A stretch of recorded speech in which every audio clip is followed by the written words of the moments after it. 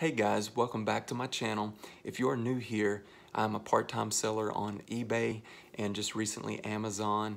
Tonight, I want to take you guys through the process of me creating a title on a couple of listings, going through the item specifics, just show you how I have my store set up in regards to categories and things like that, the description, all of that, and how it ties in and how I believe that it works in the algorithm in getting your listings to show up.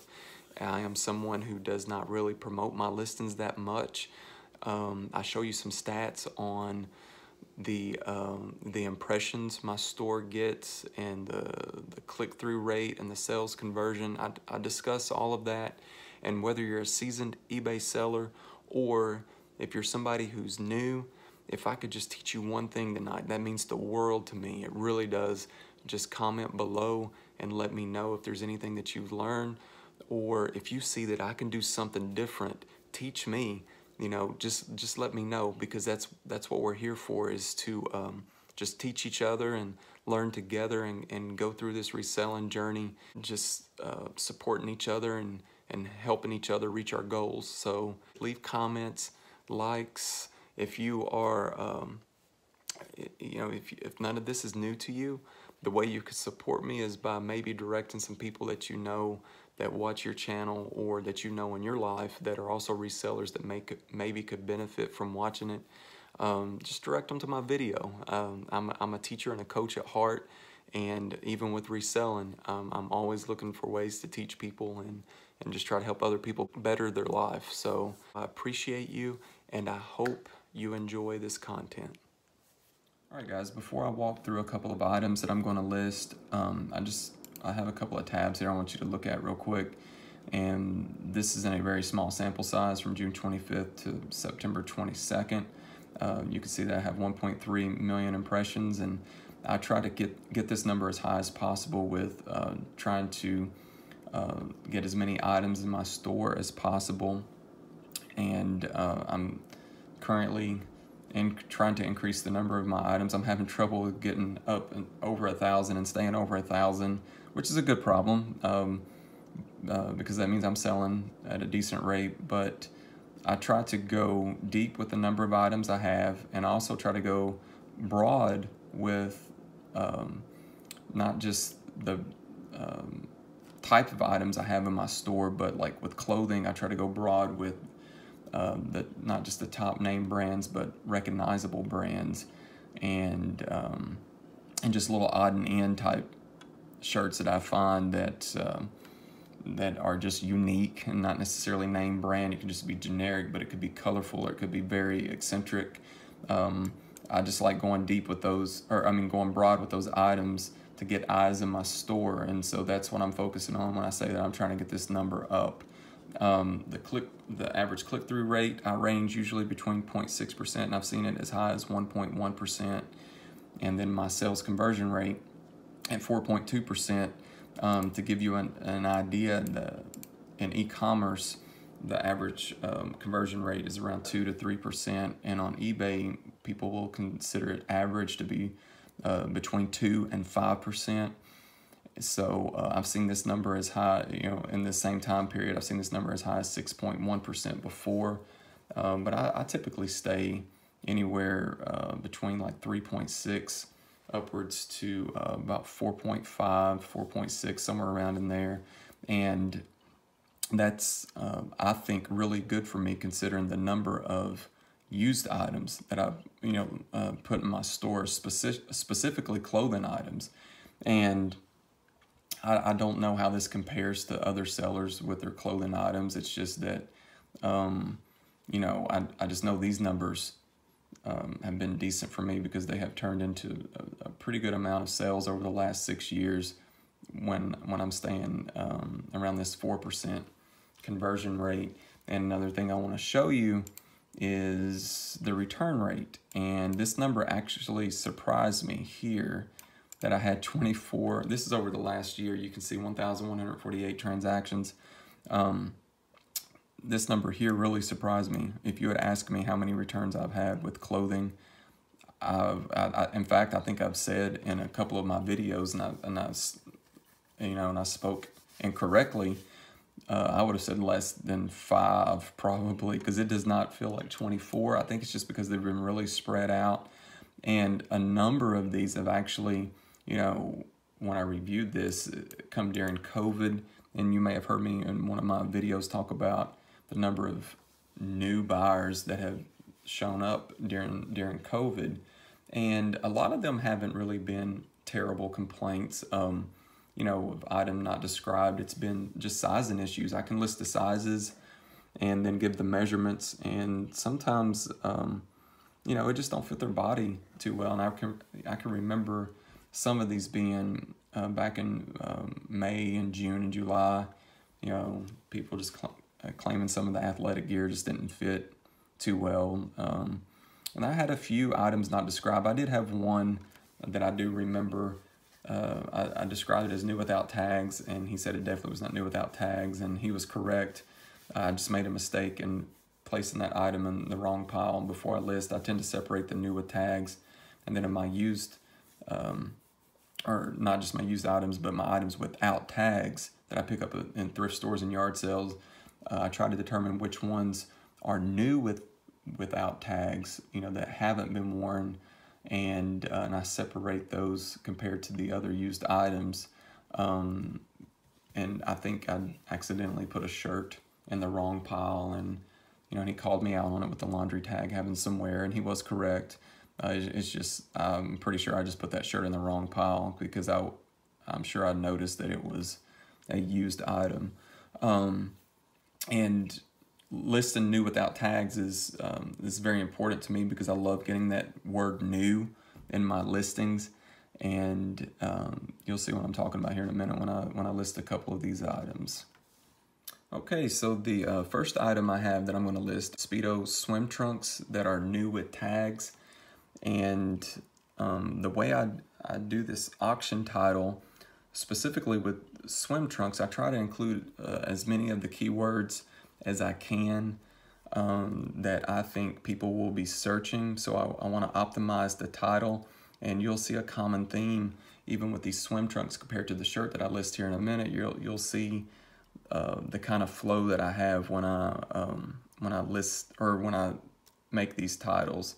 So we're going to put Speedo men's swim trunks.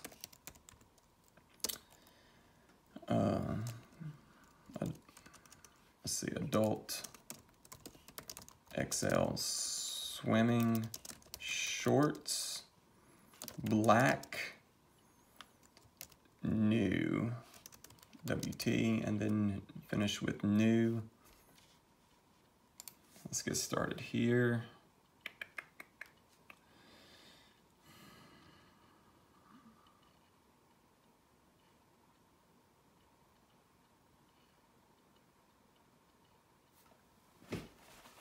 All right.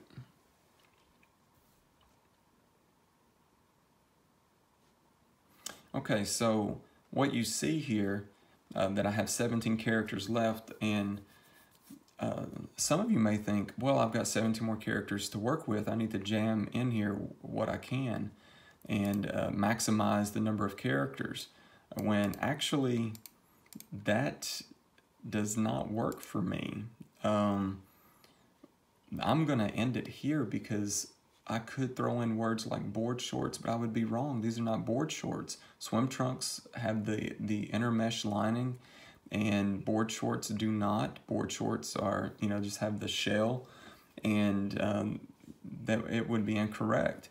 You know, I don't want to spam and jam words in here that are incorrect.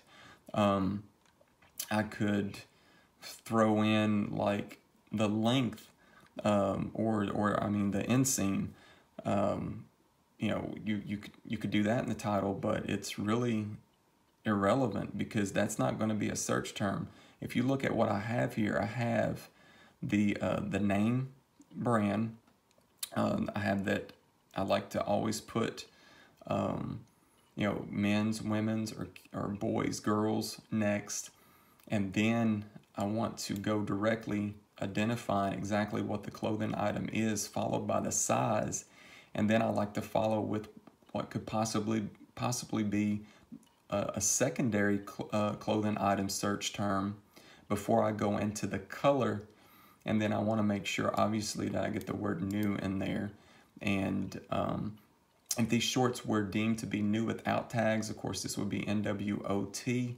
If it was an item where I ran out of search terms, for example, I couldn't get the word new in here, meaning that I had to choose between the most relevant, or which would be the most relevant term. Obviously, new would override NWT because new is an extremely searchable term or popular searchable term, and I want that in the title over NWT. And the same goes if I had to choose between including swimming or swim. Swim would be chosen more over swimming, so that would be the, I would cut down on swimming. So what I do is I type my title, and then if everything doesn't fit in there, of all the things that I don't fit, when I go to scale back, I determine which are the most relevant words to be included in the title, and I trim it that way. And some of that in the beginning, when I was very new to this, involved me just kind of researching and seeing what it is that buyers wanted or were searching when they would type into the search bar on eBay. And now I don't have to do that. I kind of have a good grasp on it, and it allows me to develop these titles quickly. So moving from here, go down to my store categories. I've got to update, just a few things. But if you're not categorizing your store, I suggest you do that, because I believe the algorithm likes when you have categories within your store, and I believe it likes when your titles match up with obviously the categories that eBay has you to choose, but then also match up in your store. And as you can see here, I have men's swimwear, because I sell a lot of men's swim trunks. So I just went ahead and created a category about a year ago for swimwear. And UPC code, I'll enter that in a minute. Condition is new with tags. Down here in item specifics, you can see it's already automatically put some of the required in there. That's another good sign too when you're developing your title. If you go down and you see the required item specifics have already been selected, then that means you've got a pretty good start or a pretty good grasp on your title. Additional, the swim trunks here don't have a whole lot of additional item specifics. So the next item, the shirt that I list here in a minute, you'll see more additional item specifics, and I try to always fill out as many of those as possible. Some of them sometimes can't be relevant, and then other times I can actually make some that are not relevant. I can kind of hack a little bit and make them relevant by, for example, it may say, type, like on a button shirt, when I've already identified it maybe in another category or another item specific part that had me select like button front or button up or something like that. I may just throw the word button in there, something that's, it's not spamming, it's still relevant to what the shirt actually is. And so I want to keep doing what I feel like has been working. Now for the description, I always like to use 2 sentences and be done if I can. And some people just copy the title and then place it back in there, but I don't like to do that. I like to type it out, and keep it simple. Speedo men's swim trunks are new with tags. And then on this next line here, I'm going to list the measurements. And so I'll measure the shorts from top to bottom. I'll put that here, and then I'll measure the inseam. When I am finished, I will copy all of this and then go back up. And, oh wait, I forgot it's a new with tags item. It's only for used items that you can put further on the description. So I'll just leave this here, but I will put the measurements below the sentence saying that it's new with tags, and then I stop there. I don't try to add all this fluff trying to sell the item. People already know what they're looking for when they go to type it into the search bar. I don't need to put additional sentences on here that these are extremely nice shorts, they're comfortable. I don't need to add all of that. People are they've already determined in their mind what they want. I'm going to list these shorts actually for, make it a pretty good deal, $17.99. I always do 30-day returns, free shipping. I've got the immediate payment required. So this item will be good to go. I know it weighs 8 ounces. This item will be good to go once I go back and add all the measurements and things in there. So I'm just going to save it for now. I'll come back and finish it. The next item I'm going to list is a Wrangler Hero men's button-up shirt, an outdoor shirt. It's a flannel type shirt, so what you'll see me do here is once again start with the brand, and then there's actually a subtype. It is not just a Wrangler shirt, but it's Wrangler Hero. So we put that next, then we put whether it's men's or women's. So we'll say button up, long sleeve,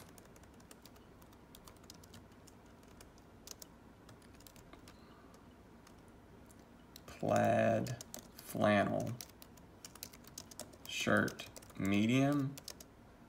The main color of it is red, and it's in excellent use condition. And the little dash you see me use right there, on my auction listings, the little symbol at the end lets me know it lets me know the amount that I paid for the item. And what I mean by that is that dash tells me that when somebody is making me an offer, or if I'm going through sending offers, it tells me instantly, without me having to go look in my log and see how much I paid for this item. The dash tells me that I paid $1 for it. If there are 2 dashes, it tells me that I've paid a couple of dollars for it, or it also indicates that if I know it's a Goodwill item, instead of me buying it on dollar day, I got it on half off day. So if it's a semicolon, it means that I paid less than $1 for it. It's just, you know, I'm not specific. I don't need to know if it was 75 cents, 50 cents, or whatever, but I just need to have a general idea of what it is that I pay for the item, because a lot of these clothing pieces, I go for high velocity. I sell them quickly. I turn them over quickly, and it's because of the pricing and running sales and sending offers and taking offers. And it's nice to know right then and there without trying to dig through a notebook or sit and ponder on, man, how much did I pay for that? I know instantly.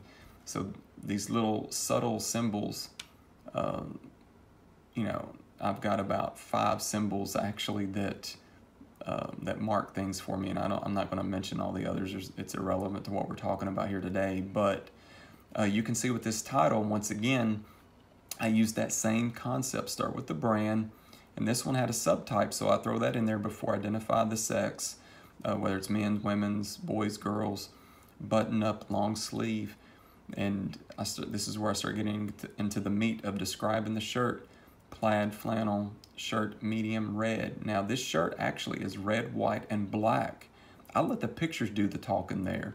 In fact, if you read any of the advice that eBay gives when you have a multicolored item, if there is obviously a color that sticks out, it benefits you more to just list the main color of that shirt. Now, if you know, if I had more room, let's say it was just a Wrangler shirt that was just a polo shirt, for example, and it was multicolor. Let's say it was, you know, red, black, and white. I would probably have, after I identified that it was a polo shirt, I probably would have room to say red, black, and white, or, you know, red, black, and white stripes or something like that. But otherwise, and you know, I've got a lot to describe here, and I got everything in there that I need, but I don't need to go into detail that it's red, white, and black. I just need to put the main color, which is red, because it's more red than anything, and let the pictures describe the rest of it. Going to store categories, I'm going to men's casual, and I'm also going to go to men's fishing and hiking because this is considered an outdoor shirt. Here, the condition, it's pre-owned, and you can see the automatically updated item specifics.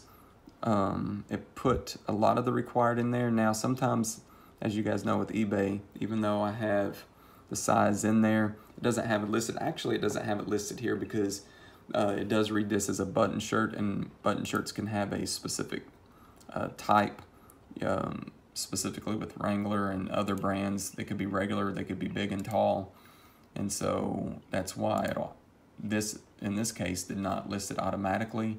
So I choose medium.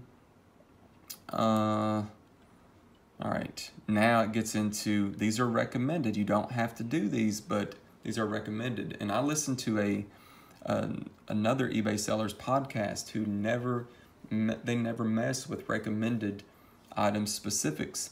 They just see it as, you know, it's a hassle. They just stick with what's required and they move on, and they do sell some clothing. And I think that some of the reason that I hear them on their podcast talk about not moving as much clothing or not getting as much attention with their clothing is I don't think they're maximizing their opportunity within the algorithm. So the shirt is 100% cotton. I'm just going to select cotton here. Features, just one feature that I want to add, unless it gives me a chance to select it down here. It does not. It does have a pocket. Let me select pockets there. I'll add that. And that's pretty much all I want to add as far as the features. There's nothing really fancy about this shirt. Just like most Wrangler shirts, it's basic. It's just a regular fit shirt. Accents, obviously it's a button shirt. Button up neckline is collared. Closure, once again, button. Occasion, casual. Vintage, it is not.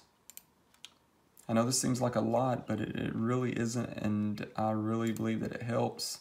Additional character, it's the hero, it's irrelevant, but if it gives me an opportunity to add it in there, because hero is in the title, and I wanted to include it in there as well, and then it will also match with the description I type here, which is Wrangler Hero men's button, and I have not included the word outdoor, so I'm going to throw it here in the title because the first few words in your description, I forgot how many characters up to, maybe 100 or so, they can actually be searchable.